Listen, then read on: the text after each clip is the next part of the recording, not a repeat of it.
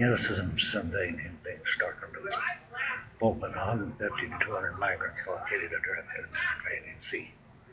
They're floating towards another country where they can get peace and leave them all the killing. They're floating where they're trying to get to another country so they can calm down and get away from all the killing. So I don't blame them. I don't blame them a bit. I hope somebody helps. I hope somebody really helps. Somebody will. Because you can't live in war. You can't live in war. You can't live in war because you're always risk the fact of getting killed. You always risk the factor of getting killed. But let's hope. Let's hope that they find some peace in another nation. They let them in. This is sad human life. It really is. People running from their country because of war.